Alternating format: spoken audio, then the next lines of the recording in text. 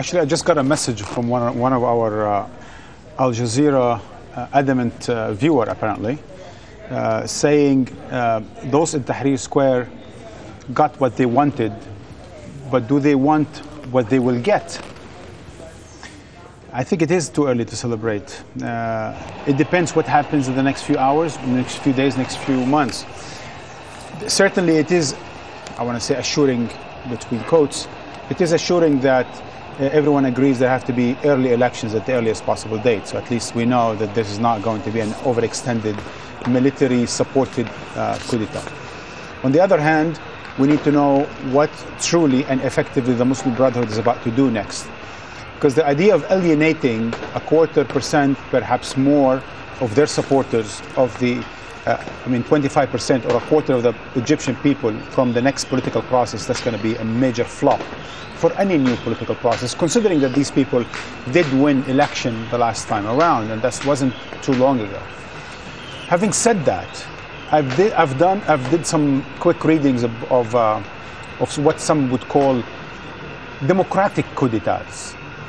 Democratic coup d'etats, and some people would actually say that the 2011 revolution is a democratic coup d'etat because the military and the people ousted President Mubarak.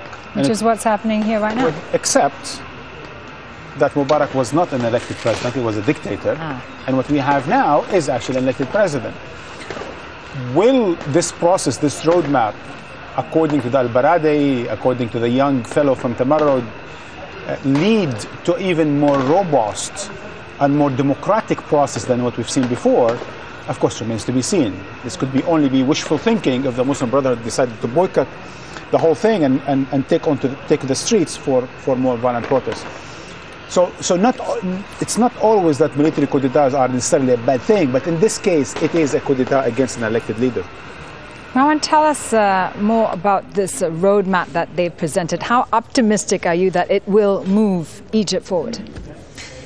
Amazingly, it resembles very much to what President Morsi said in his speech yesterday that he agrees to, but that the streets does not agree to, with one exception, that he will no longer be the foretaker or the guardian of this transitional process. The process, to summarize it in 4 words or 4 lines, is: 1, that there will be the Chief Justice as the new interim president; 2, that there will be a new transitional government; 3, that there will be constitutional amendments leading to new early elections with a new election law. Now, this all sounds good on paper. This all sounds good and could have been all reached with the president.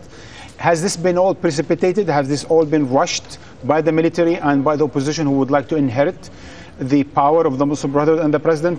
Again, I am not here to judge or analyze anyone's intentions, but clearly what we see today is a removal of a president not through legal means, not through institutional means, not through the ballot box, but through the force of the military forces, with the support of the opposition parties.